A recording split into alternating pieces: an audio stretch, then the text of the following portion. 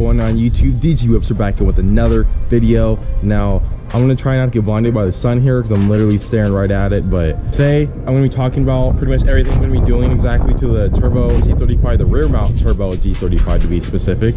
I'm gonna be showing you all my plans and everything, and I have mostly all the parts. I have like 98% of everything what I need. I just need like a fitting here and there and stuff like that, little stuff, but I pretty much have everything I need to go. I haven't started yet just because I want everything before I start. I don't want to start and then I have to like wait for something. It's just annoying. So I'll show you some of the parts I have. I pretty much have everything, but I think what I'm gonna do, I'm actually gonna cut this rear bumper a little bit, maybe like right up here.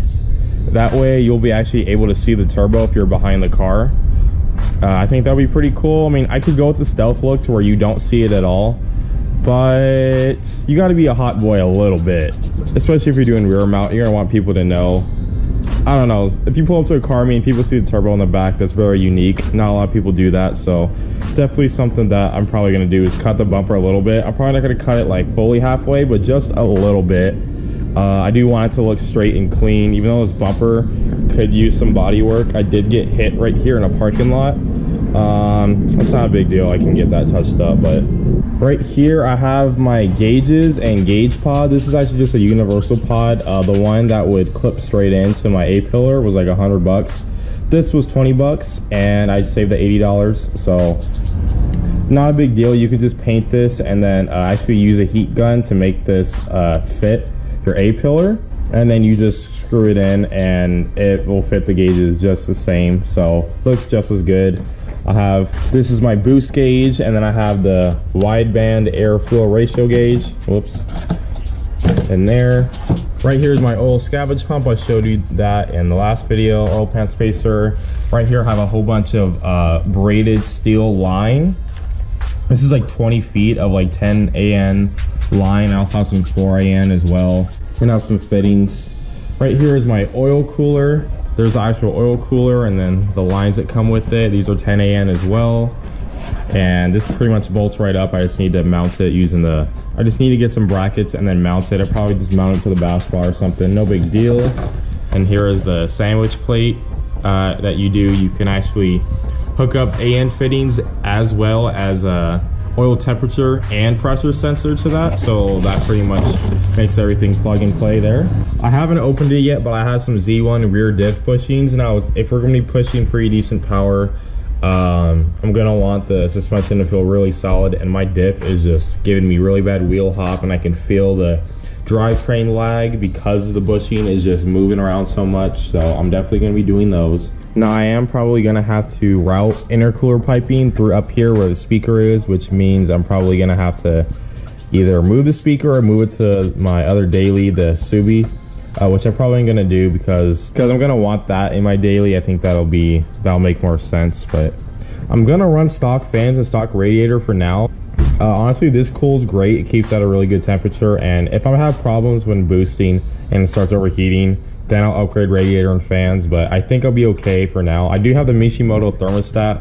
It's not really doing much, but it does open a lot cooler. Might even run just straight distilled water just to help a little bit with temperatures, but I'm gonna be running like an extra 2 quarts of oil with the oil cooler as well as my oil pan spacer, so that I'm gonna have a lot more oil capacity, which means it will actually cool better, and I'll have a external oil cooler, so I'm gonna be having pretty much no problems of cooling the car as long as everything is working, so I'm not really too concerned about that. It is Las Vegas and it is summer, so it's gonna get like 110 degrees some days, but I think we'll be good.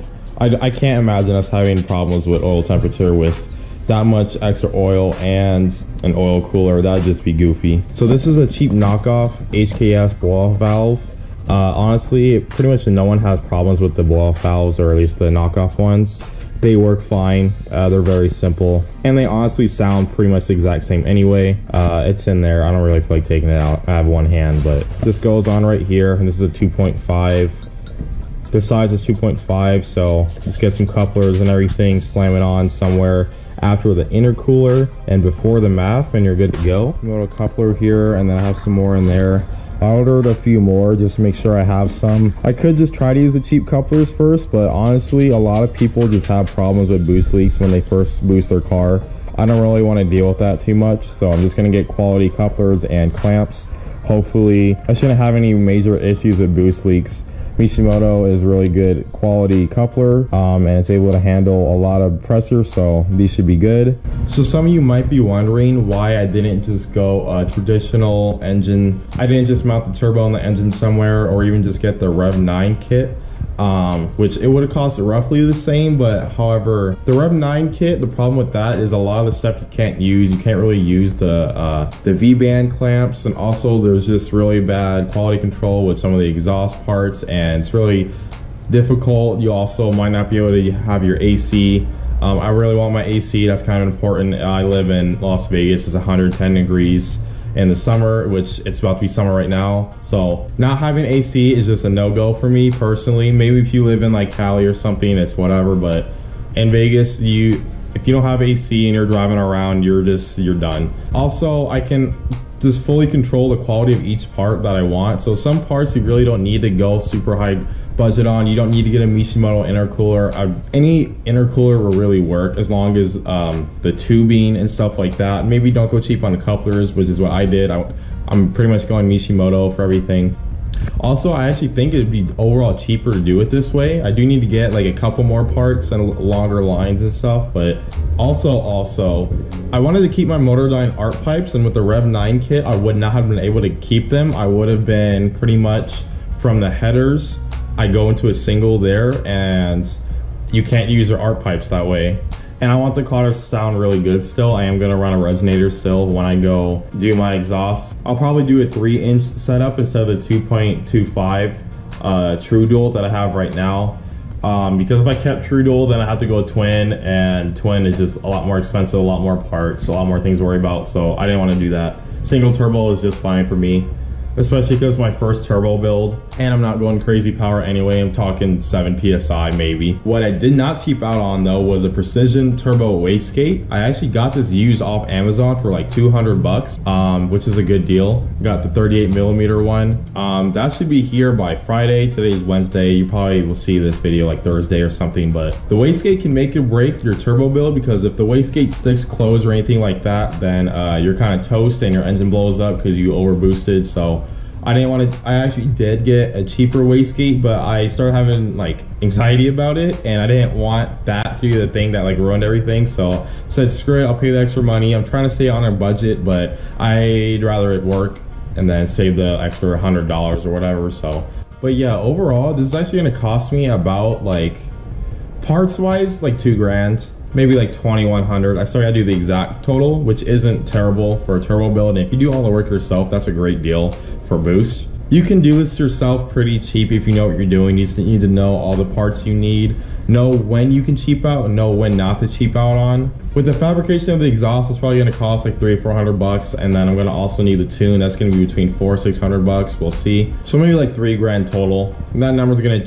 obviously vary depending on what you prefer in your build, what tuner you go through, if you make your own exhaust and not, etc, etc. But yeah, next video I upload about this, I should actually be going ham and installing parts on this car. I think I'm gonna try to do those rear diff bushings first. Those are a pain in the ass, but I can't wait to get started. And the fact that I haven't started yet is amazing. I'm very antsy. I keep looking at it, I'm like, man, I want to boost this thing. So thank you guys for following and watching and liking the video and subscribing and commenting. I appreciate each and every one of you guys. We're almost at 1,500 subscribers, guys. That's crazy. Thanks again so much for watching. I will see you guys next time.